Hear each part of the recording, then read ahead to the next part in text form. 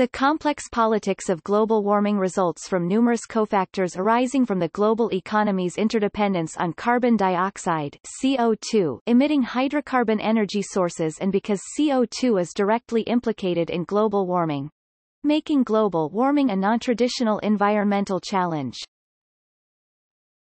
Topic overview. Implications to all aspects of a nation-state's economy. The vast majority of the world economy relies on energy sources or manufacturing techniques that release greenhouse gases at almost every stage of production, transportation, storage, delivery and disposal, while a consensus of the world's scientists attribute global warming to the release of CO2 and other greenhouse gases. This intimate linkage between global warming and economic vitality implicates almost every aspect of a nation-state's economy. Perceived lack of adequate advanced energy technologies, fossil fuel abundance and low prices continue to put pressure on the development of adequate advanced energy technologies that can realistically replace the role of fossil fuels. As of 2010, over 91% of the world's energy is derived from fossil fuels and non-carbon neutral technologies. Developing countries do not have cost-effective access to the advanced energy technologies that they need for development. Most advanced technologies has been developed by and exist in the developed world. Without adequate and cost-effective post-hydrocarbon energy sources, it is unlikely the countries of the developed or developing world would accept policies that would materially affect their economic vitality or economic development prospects. Industrialization of the developing world. As developing nations industrialize, their energy needs increase, and since conventional energy sources produce CO2, the CO2 emissions of developing countries are beginning to rise at a time when the scientific community, global governance institutions and advocacy groups are telling the world that CO2 emissions should be decreasing. Without access to cost-effective and abundant energy sources, many developing countries see climate change as a hindrance to their unfettered economic development. Metric selection, transparency, and perceived responsibility, ability to respond. Among the countries of the world, disagreements exist over which greenhouse gas emission metrics should be used, like total emissions per year, per capita emissions per year, CO2 emissions only, deforestation emissions, livestock emissions, or even total historical emissions. Historically, the release of CO2 has not been historically even among all nation-states, and nation-states have challenges with determining who should restrict emissions and at what point of their industrial development they should be subject to such commitments. Vulnerable developing countries and developed country legacy emissions. Some developing nations blame the developed world for having created the global warming crisis because it was the developed countries that emitted most of the CO2 over the 20th century, and vulnerable countries perceive that it should be the developed countries that should pay to address the challenge. Consensus-driven global governance models. The global governance institutions that evolved during the 20th century are all consensus-driven deliberative forums where agreement is difficult to achieve, and even when agreement is achieved it is almost impossible to enforce. Well-organized and funded special interest lobbying bodies. Special interest lobbying by well-organized groups distort and amplify aspects of the challenge. Environmental lobbying, energy industry lobbying, other special interest lobbying, politicization of climate science. Although there is a consensus on the science of global warming and its likely effects, some special interests groups work to suppress the consensus while others work to amplify the alarm of global warming. All parties that engage in such acts add to the politicization of the science of global warming. The result is a clouding of the reality of the global warming problem. The focus areas for global warming politics are adaptation, mitigation, finance, technology and losses, which are well quantified and studied, but the urgency of the global warming challenge combined with the implication to almost every facet of a nation-state's economic interests places significant burdens on the established largely voluntary global institutions that have developed over the last century, institutions that have been unable to effectively reshape themselves and move fast enough to deal with this unique challenge. Rapidly developing countries who see traditional energy sources as a means to fuel their development, well-funded aggressive environmental lobbying groups and an established fossil fuel energy paradigm boasting a mature and sophisticated political lobbying infrastructure all combine to make global warming politics extremely polarized. Distrust between developed and developing countries at most international conferences that seek to address the topic add to the challenges. Further adding to the complexity is the advent of the Internet and the development of media technologies like blogs and other mechanisms for disseminating information that enable the exponential growth in production and dissemination of competing points of view, which make it nearly impossible for the development and dissemination of an objective view into the enormity of the subject matter and its politics.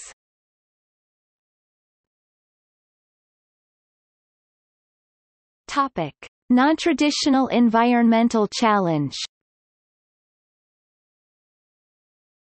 Traditional environmental challenges generally involve behavior by a small group of industries who create products or services for a limited set of consumers in a manner that causes some form of damage to the environment which is clear. As an example, a gold mine might release a dangerous chemical byproduct into a waterway that kills the fish in the waterway, a clear environmental damage. By contrast, CO2 is a naturally occurring colorless odorless trace gas that is essential to the biosphere. Carbon dioxide (CO2) is produced by all animals and utilized by plants and algae to build their body structures. Plant structures buried for tens of millions of years sequester carbon to form coal, oil and gas, which modern industrial societies find essential to economic vitality. Over 80% of the world's energy is derived from CO2-emitting fossil fuels, and over 91% of the world's energy is derived from non-carbon neutral energy sources. Scientists attribute the increases of CO2 in the atmosphere to industrial emissions, and scientists agree the increase in CO2 causes global warming. However, the scientific consensus is difficult for the average individual layperson to readily see and grasp. This essential nature to the world's economies, combined with the complexity of the science and the interests of countless interested parties, make climate change a non-traditional environmental challenge. Topic: Carbon dioxide and a nation-state's economy. The vast majority of developed countries rely on CO2-emitting energy sources for large components of their economic activity. Fossil fuel energy generally dominates the following areas of an OECD economy: agriculture, fertilizers, irrigation, plowing, planting, harvesting, pesticides, transportation and distribution, automobiles, shipping, trains, airplanes, storage, refrigeration, warehousing, national defense, armies, tanks, military aircraft, manufacture of munitions. In addition, CO2-emitting fossil fuels many times dominate the utilities aspect of an economy that provide electricity for lighting, heating and cooling, refrigeration, production of products, computing and telecommunications. Also, activities like cement production, deforestation, brick production, livestock raising, refrigeration and other industrial activity contributes greenhouse gases that together are believed to account for 1/3 of global warming. Because CO2-emitting fossil fuels are intrinsically connected to a developed nation-state's economy, the taxation of fossil fuels or policies that decrease the availability of cost-effective fossil fuels is a significant political matter, for fear that those taxes might precipitate a decrease in economic vitality. The replacement of cost-effective fossil fuels with more expensive renewable energy sources are seen by many as a hidden tax that would achieve the same result of depressing economic vitality and lead to impoverishment.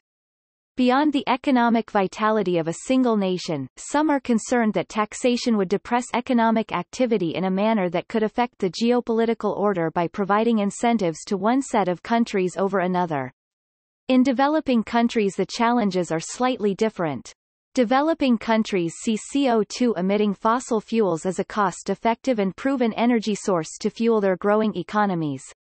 Sometimes renewable energy technologies are not readily available to developing countries because of cost or due to export restrictions from developed countries who own those technologies.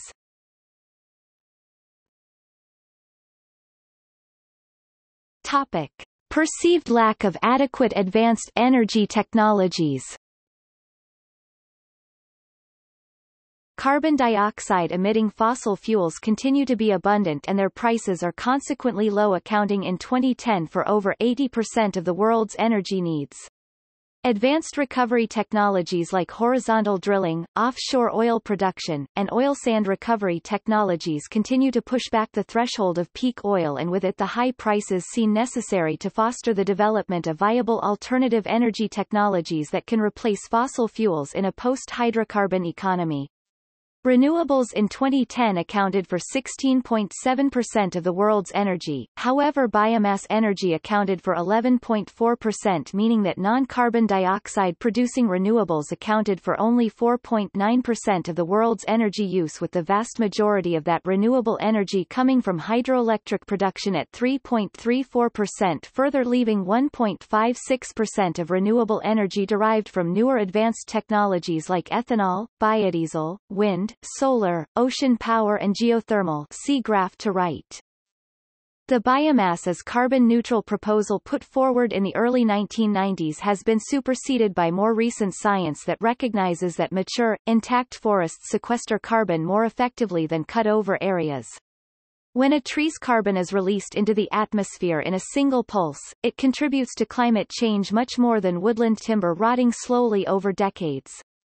Current studies indicate that, even after 50 years the forest has not recovered to its initial carbon storage, and the optimal strategy is likely to be protection of the standing forest.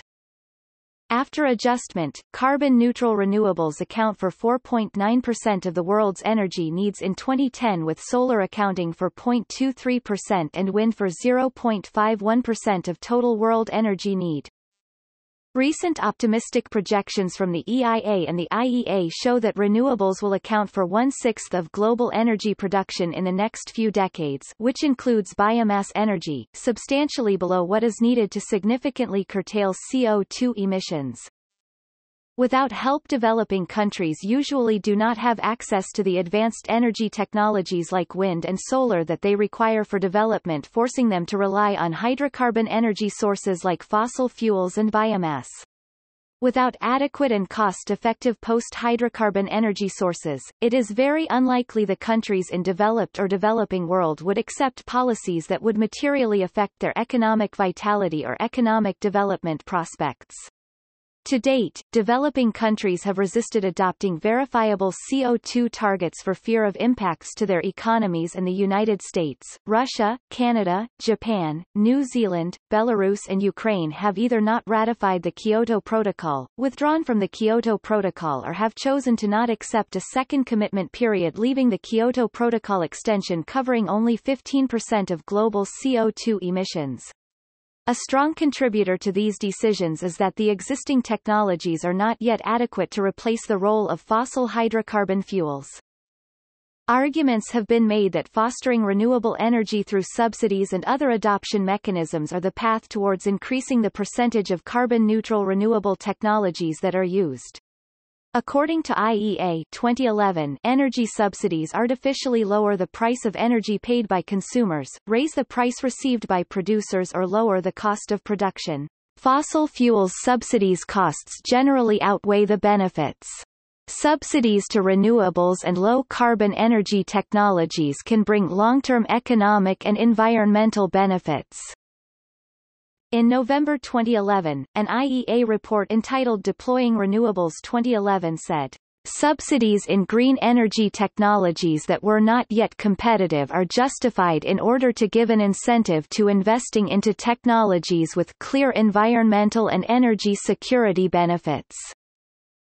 The IEA's report disagreed with claims that renewable energy technologies are only viable through costly subsidies and not able to produce energy reliably to meet demand. A portfolio of renewable energy technologies is becoming cost competitive in an increasingly broad range of circumstances, in some cases providing investment opportunities without the need for specific economic support. The IEA said, and added that cost reductions in critical technologies, such as wind and solar, are set to continue. By contrast, fossil fuel consumption subsidies were $409 billion in 2010, oil products ca half of it.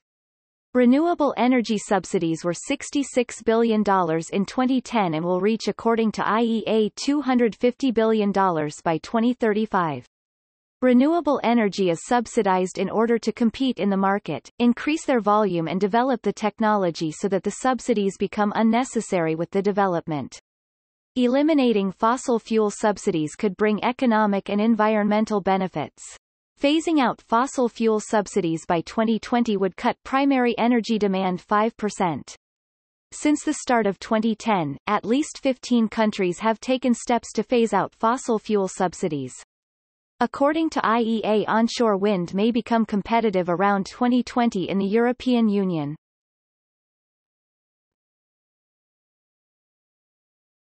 Topic: Industrialization of the developing world. The developing world sees economic and industrial development as a natural right, and the evidence shows that the developing world is industrializing. The developing world is leveraging the use of CO2-emitting fossil fuels as one of the primary energy sources to fuel their development. At the same time, the scientific consensus on climate change and the existing global governance bodies like the United Nations are urging all countries to decrease their CO2 emissions. Developing countries logically resist this lobbying to decrease their use of fossil fuels without significant concessions like advanced energy technologies, advanced adaptation technologies, monies to adapt to climate change.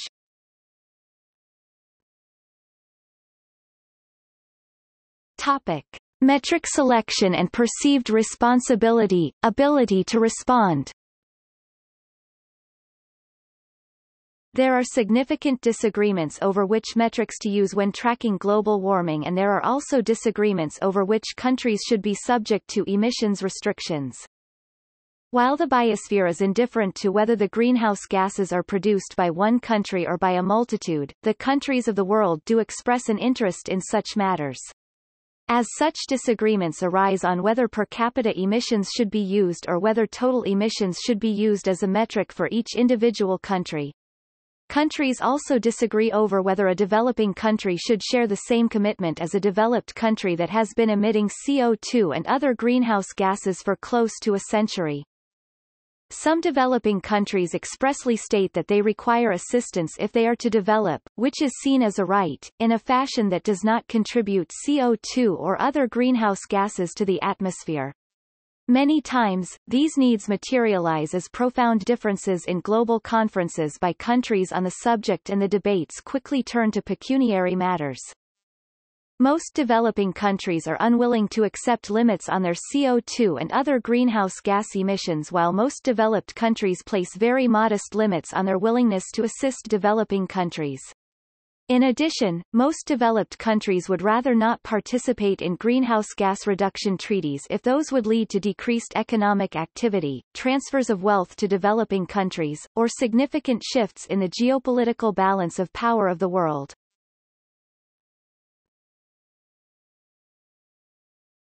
Topic: Vulnerable developing countries and developed country legacy emissions. Some developing countries fall under the category of vulnerable to climate change.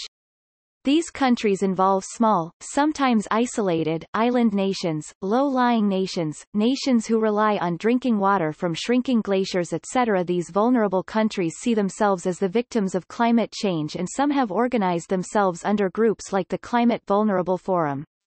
These countries seek mitigation monies from the developed and the industrializing countries to help them adapt to the impending catastrophes that they see climate change will bring upon them.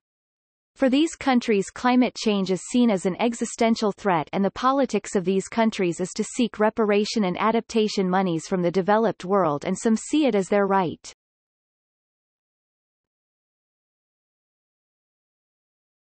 Topic: Governance.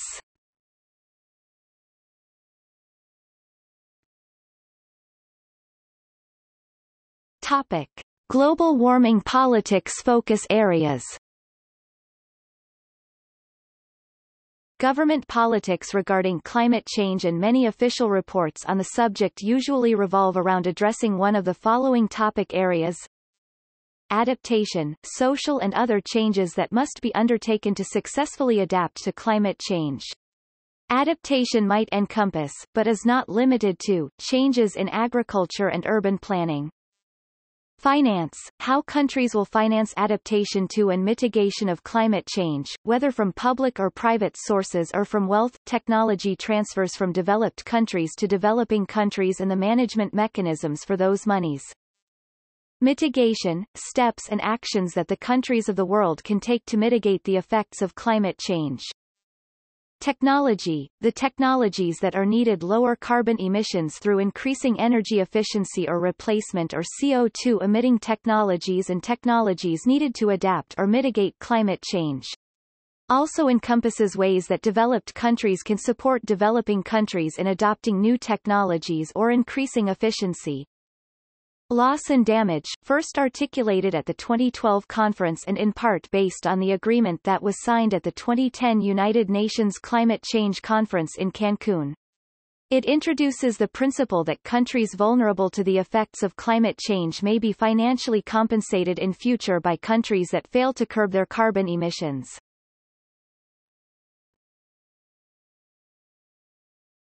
Topic: Consensus-driven global political institutions. The primary mechanism for the world to tackle global warming is through a process established under the United Nations Framework Convention on Climate Change (UNFCCC) treaty. The current state of global warming politics is that there is frustration over a perceived lack of progress with the established UNFCCC overall process, which has progressed over 18 years but which has been unable to curb global greenhouse gas emissions. Todd Stern, the U.S. climate change envoy, has expressed the challenges with the UNFCCC process as follows. Climate change is not a conventional environmental issue. It implicates virtually every aspect of a state's economy, so it makes countries nervous about growth and development. This is an economic issue every bit as it is an environmental one. He went on to explain that the United Nations Framework Convention on Climate Change is a multilateral body concerned with climate change and can be an inefficient system for enacting international policy. Because the framework system includes over 190 countries and because negotiations are governed by consensus, small groups of countries can often block progress. The 18th Conference of the Parties held in Doha, Qatar, 2012 United Nations Climate Change Conference, yielded minor to modest results. At the 2012 Doha climate change talks, parties to the Kyoto Protocol agreed to an extension of the Kyoto Protocol to 2020.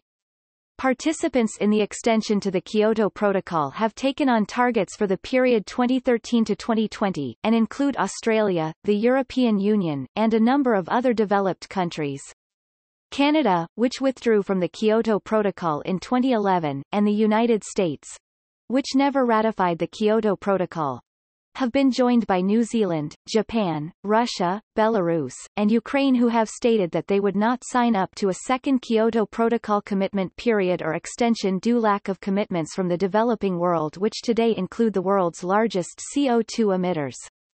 Japan and New Zealand also added that their countries' CO2 emissions are minor when compared to the emissions of China, the United States, and the European Union.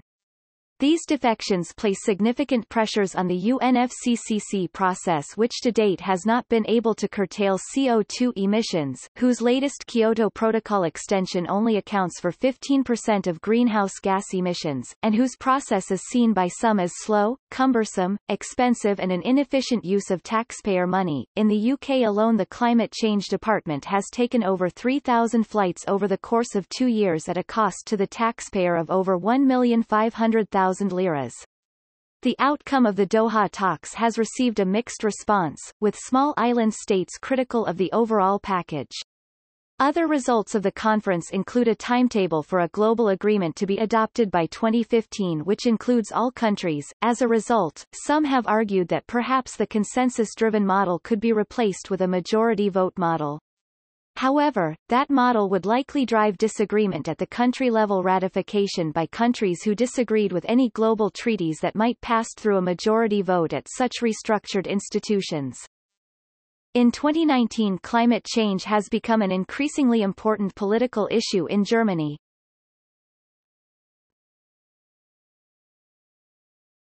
Topic: Voluntary emissions reductions. The perceived slow process of efforts for countries to agree to a comprehensive global-level binding agreements has led some countries to seek independent, voluntary steps and focus on alternative high-value voluntary activities like the creation of the Climate and Clean Air Coalition to reduce short-lived climate pollutants by the United States, Canada, Mexico, Bangladesh, and Sweden, which seeks to regulate short-lived pollutants such as methane, black carbon and hydrofluorocarbons HFCs, which together are believed to account for up to one-third of current global warming but whose regulation is not as fraught with wide economic impacts and opposition. The Climate and Clean Air Coalition to Reduce Short-Lived Climate Pollutants (CCAC) was launched on February 16, 2012 to regulate short-lived climate pollutants (SLCPs) that together contribute up to one-third of global warming. The coalition's creation is seen as a necessary and pragmatic step given the slow pace of global climate change agreements under the UNFCCC. 1.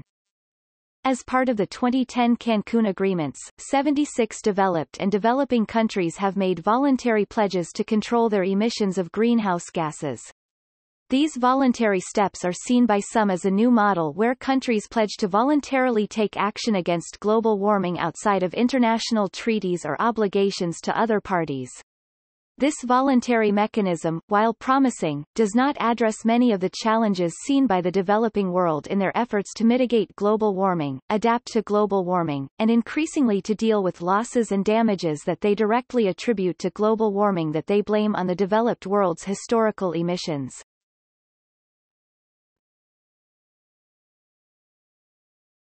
Topic: Special interests and lobbying by non-country interested parties. There are numerous special interest groups, PACs, organizations, corporations who have public and private positions on the multifaceted topic of global warming. The following is a partial list of the types of special interest parties that have demonstrated an interest in the politics of global warming.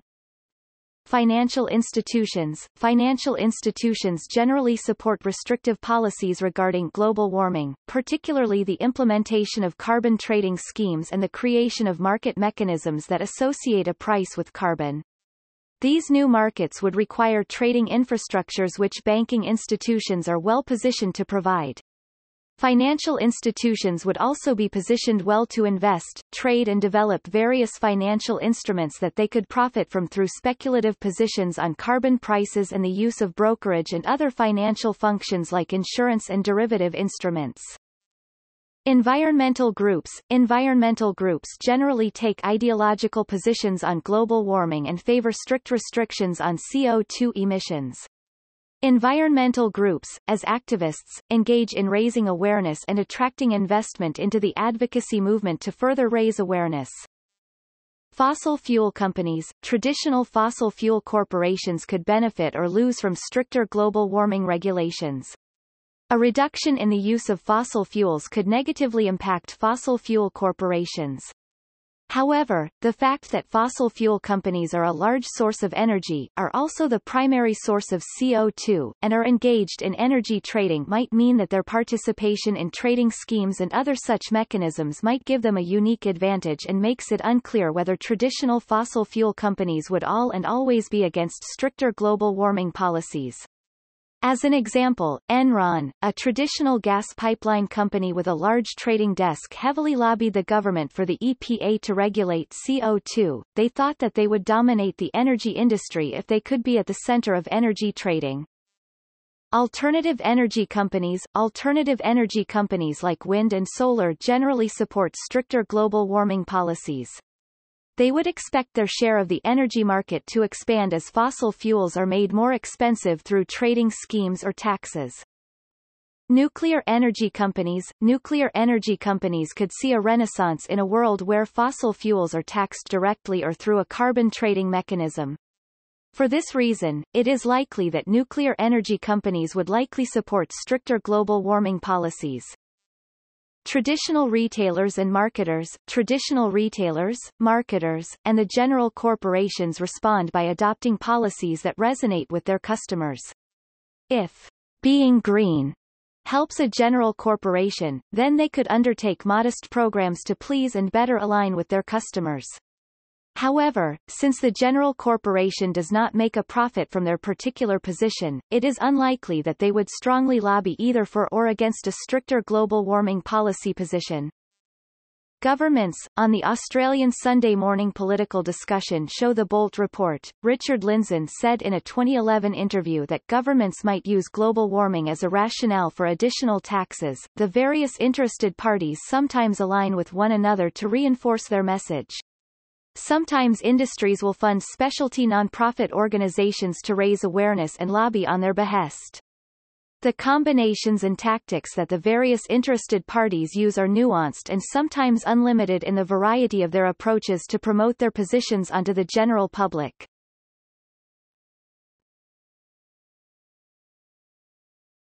Topic: Interaction of climate science and actual policy.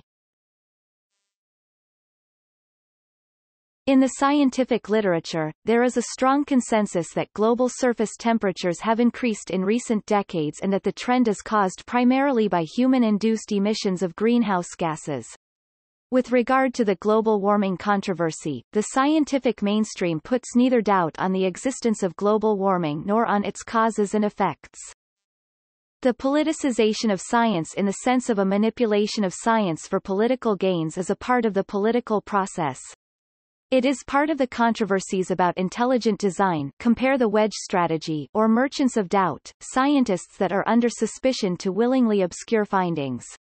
E.g. about issues like tobacco smoke, ozone depletion, global warming or acid rain. However, e.g. in case of the ozone depletion, global regulation based on the Montreal Protocol has been successful, in a climate of high uncertainty and against strong resistance, while in case of climate change, the Kyoto Protocol failed. While the IPCC process tries to find and orchestrate the findings of global climate change research to shape a worldwide consensus on the matter, it has been itself been object of a strong politicization.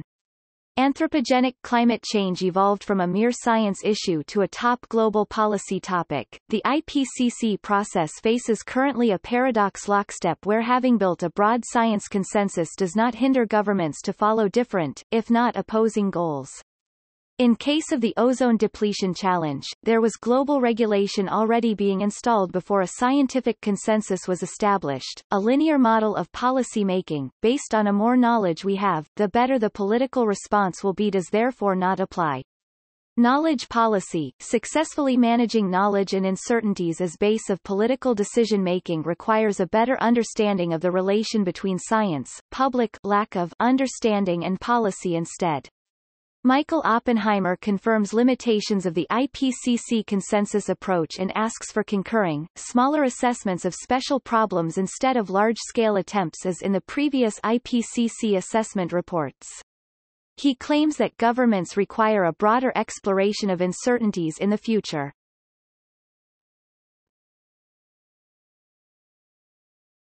Topic: History.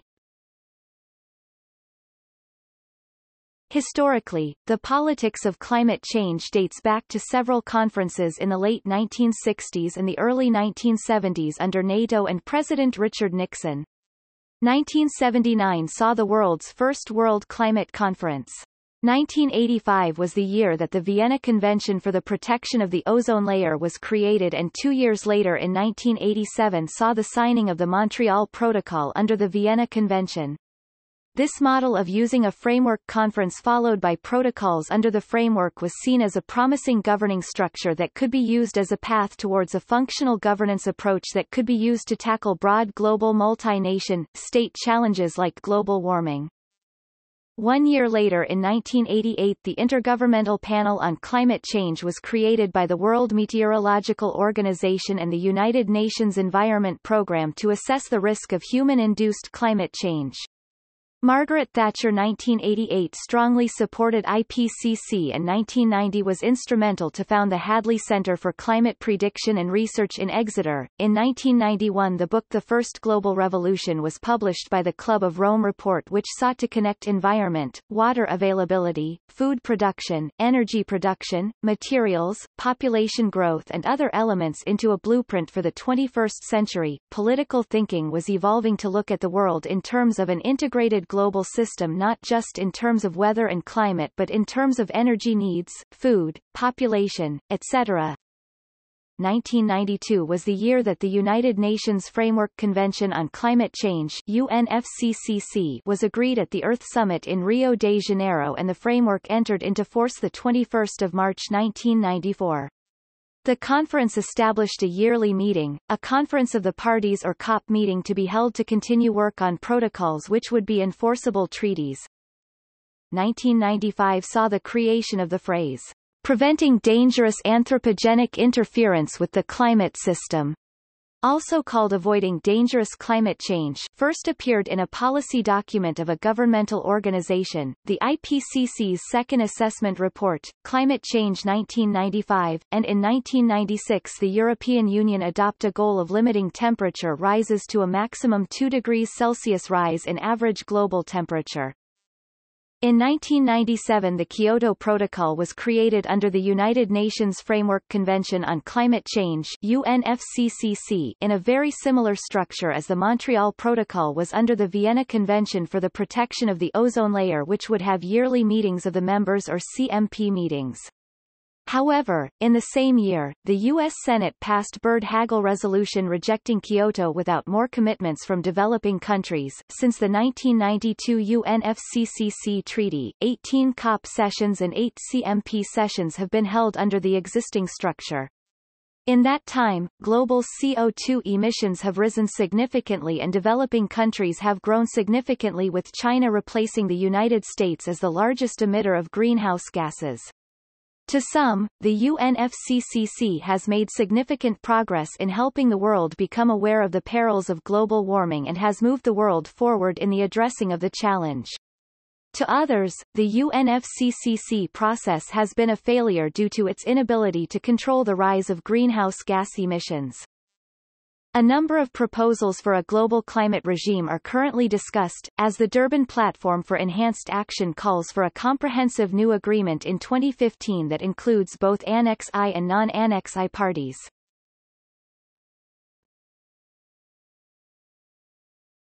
Topic: Selective historical timeline of significant climate change political events. 1969, on initiative of U.S. President Richard Nixon, NATO tried to establish a third civil column and planned to establish itself as a hub of research and initiatives in the civil region, especially on environmental topics. Daniel Patrick Moynihan, Nixon's NATO delegate for the topic, named acid rain and the greenhouse effect as suitable international challenges to be dealt by NATO. NATO had suitable expertise in the field, experience with international research coordination and a direct access to governments. After an enthusiastic start on authority level, the German government reacted skeptically. The initiative was seen as an American attempt to regain international terrain after the lost Vietnam War. The topics and the internal coordination and preparation effort, however, gained momentum in civil conferences and institutions in Germany and beyond during the Brandt government. 1972 United Nations Conference on the Human Environment, leading role of Nobel Prize winner Willy Brandt and Olof Palme, Germany saw enhanced international research cooperation on the greenhouse topic as necessary. 1978 Brandt Report, the greenhouse effect dealt with in the energy section. 1979, First World Climate Conference. 1987, Brundtland Report. 1987, Montreal Protocol on Restricting Ozone Layer Damaging CFCs demonstrates the possibility of coordinated international action on global environmental issues.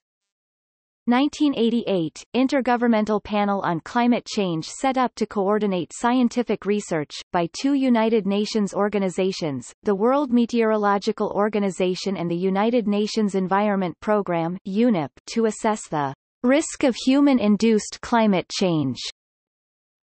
1992 – United Nations Framework Convention on Climate Change was formed to prevent dangerous anthropogenic interference with the climate system.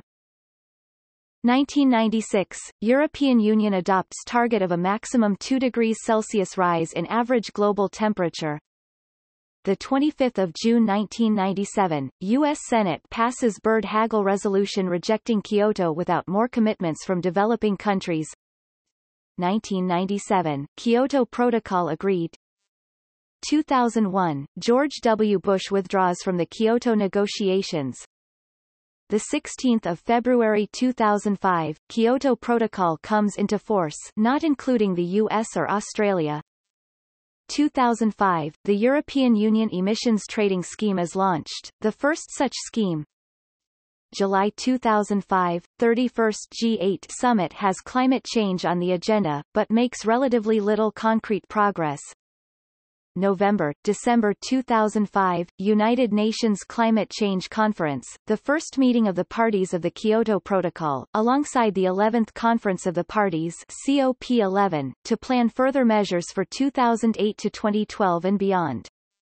30 October 2006 – The Stern Review is published.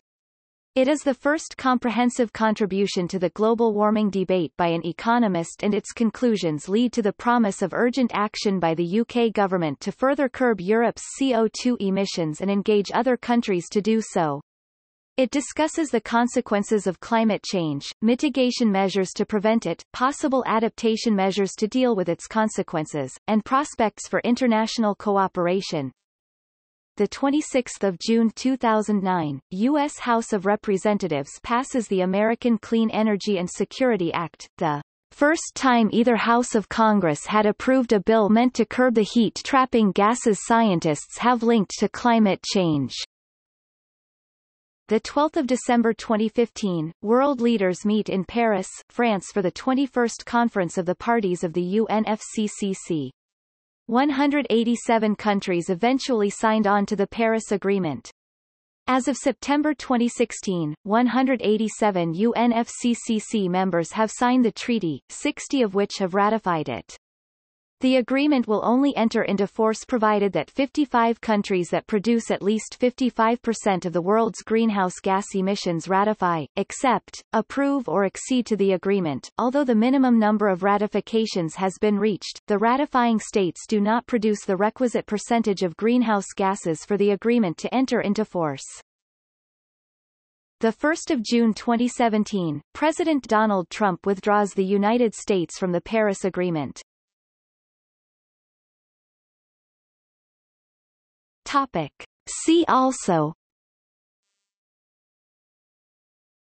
2013 United Nations Climate Change Conference, Avoiding Dangerous Climate Change, a 2005 conference on that topic, Carbon Cycle, Carbon Leakage, Climate Action, Climate and Clean Air Coalition to reduce short-lived climate pollutants, Climate Change Denial, Climate Movement, Economics of Global Warming, Environmental Politics, Fossil Fuel Phase-Out, Post-Kyoto Protocol Negotiations on Greenhouse Gas Emissions, Scorcher, The Dirty Politics of Climate Change, a 2007 book by Clive Hamilton about Australian climate change politics, United Nations Framework Convention on Climate Change and accompanying Kyoto Protocol, Vienna Convention for the Protection of the Ozone Layer and accompanying Montreal Protocol.